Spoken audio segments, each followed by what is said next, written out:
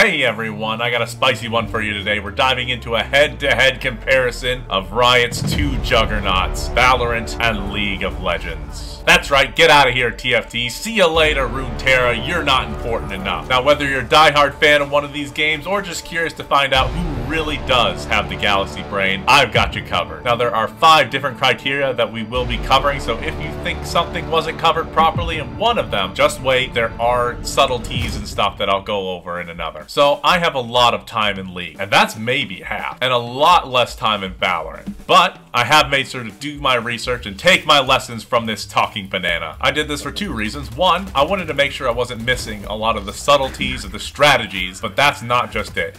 I also didn't want to keep bottom fragging in every game I was playing in. So without further ado, give this video a thumbs up and let's get into it. Oh yeah, one more thing. Now we can argue all day about pro strategy, team comps, combos, but that isn't really what either of these games are really like for a majority of the player base. Let me get this straight. At the highest level, these games are equally difficult and everyone's amazing and awesome and they get good night kisses from their homies. I'm going to be talking about what it's like for us pleb. Oh my god, I'm so bad. Us low elo trash. What it really takes to download this game and get good. So what you need to do to actually just be competent in the game. Nay, competent, good at the game. Now it is weird saying this, but the games are similar in the way that they're designed. They both have 5v5 gameplay, unique characters, each having 3 abilities and an ultimate, and each game is designed to take around 20 to 30 minutes, give or take how close the game is. But with one game being a first-person tactical shooter and the other being a MOBA, a majority of everything else is different, and this may lead to the decision being quite difficult, but if you don't agree, let me know in the comments below.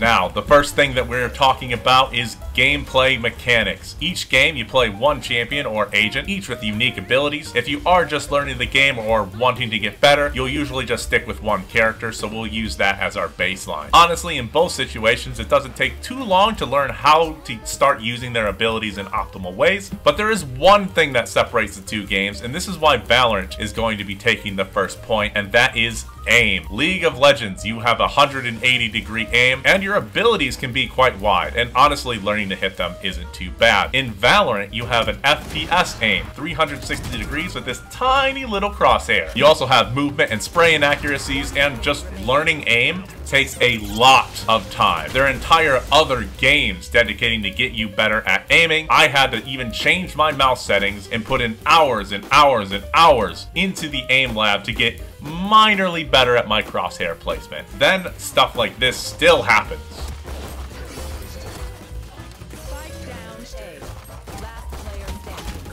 And unlike League, where you can kind of just learn on the fly, you actually have to train separately from the game to actually really get good at your aiming. So 1 point for Valorant. Now this does lead me to my next point, which is going to be the strategic depth of the games. One thing that I did learn from watching 40, 50 hours of this talking banana is that in Valorant, just having better aim can climb you to gold and even a little bit above. Everyone below gold, you're not ready to learn strategy. You're not ready to learn utility. You're not ready to think. You're not there yet. You need to be able to move, shoot people like a normal human being. Now, I'm not saying that there isn't strategies in place, but when you're learning to climb, you really just have to learn how to aim. Once you get to that point, there's a lot of strategies on using your abilities in game, where they can be used best, the guns you might use for different situations, but with the agent pool being a lot smaller and just being able to learn default usage for your early game abilities, it can really carry you super far. Now with League, aim doesn't really get you very far. You need to be able to know exactly what you're doing and what your champion is able to do versus your opponent. And with 168 different champions, there is a lot of matchups to learn. You also have to select runes before every match based on what your champion needs and your matchups, different item combinations that you can put together, different ways to level your abilities to maximize your matchup. There's just far, far more to learn to know how to play correctly and how to change up how you're playing to adjust to your enemy. I'm going to give a point back to League. Next up, I'm going to talk about the game understanding, the game objective. In Valorant, it's pretty straightforward. Go to a site, plant the bomb, hope it explodes. I know Valorant players just wait. With League, you do have a ton of different objectives to consider when you're playing the game. You have neutral camps, towers, grubs, drakes, rift, inhib, baron, and finally the nexus. And the game can change dramatically based on what objectives you get. Now, with there being so many objectives, you have to know where to rotate to, where to be at each time, find out which objectives are best at the time, find out which ones you can deprioritize. So I'm gonna give another point to League. But there is something that I did want to discuss, and that is the map designs. League has one map. It's going to be the same every time, well, almost every time. There is minor adjustments that can be made based on the different Drake Soul and Baron, but those are really minor differences. In Valorant, there are 13 different maps, all needing to be learned. You need to know each map in and out to really be able to perform at any capacity, where you need to know where the best places are to place your abilities,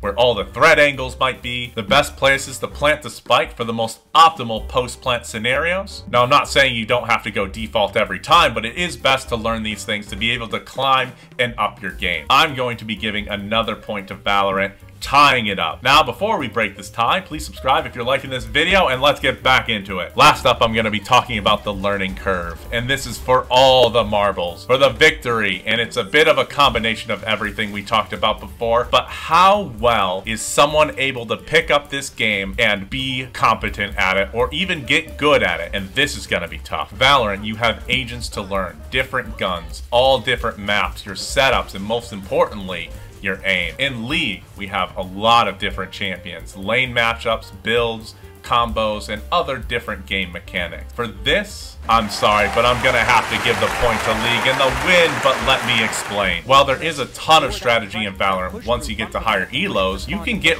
really far by just aim alone and decent strategy. Aiming is extremely labor intensive to get better at. Practicing good gun mechanics can also be very difficult, but it's easy to identify and easy to start improving on. With League, you also have to be mechanically solid, but there is so much more to learn. I think this is also just comes from League being a far older game, having 10 years more time to be developed. You do have to know the matchups of 168 different champions. That is a daunting task for a new player. Honestly, just learning how to farm properly is extremely difficult. Having good wave control, objective control, map awareness, and just game sense in general to know where you need to be depending on what is happening in the game. I find it far more difficult to explain a game of League of Legends than to explain a game of Valorant. If someone made me watch their gameplay and asked me to identify why they're losing games, in a game of Valorant, I think I might be able to, even with far less hours spent playing the game.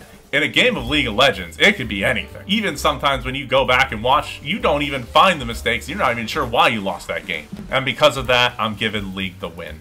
I tried not to be biased, I really did, but maybe I was. If you agree or disagree, let me know in the comments below, and let me know if you want to see more videos like this.